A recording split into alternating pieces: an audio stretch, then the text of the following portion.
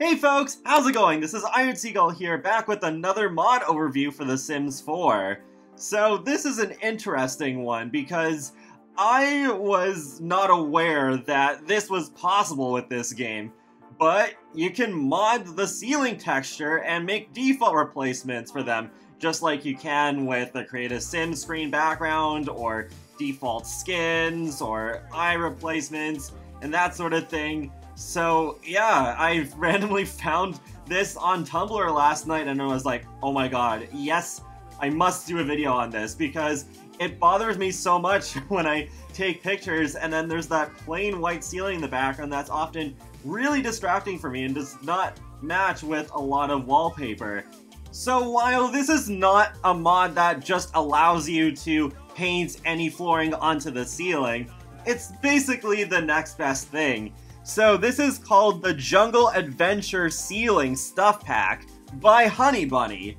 Installing this does work pretty similarly to a lot of mods that you can download. So there is a zip file that you download and it has a whole bunch of different options in there.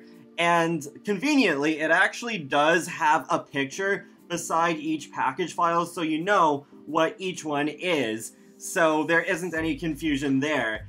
And just choose your favorite one and put that one into your mods folder. You can't put all of them in there. It is like some other mods where you can only choose one flavor and that's it. If you change your mind, then just take the one you don't like anymore out of your mods folder and replace it with the other one.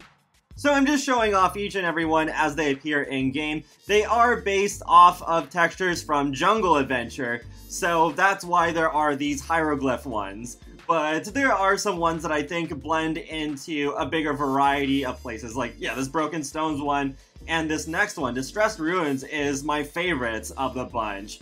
I can imagine this one especially fitting in with houses in Oasis Springs. And yeah, there's the last one, Crackstone Ruins. So I will leave the link in the video description below so you can go download this for yourself.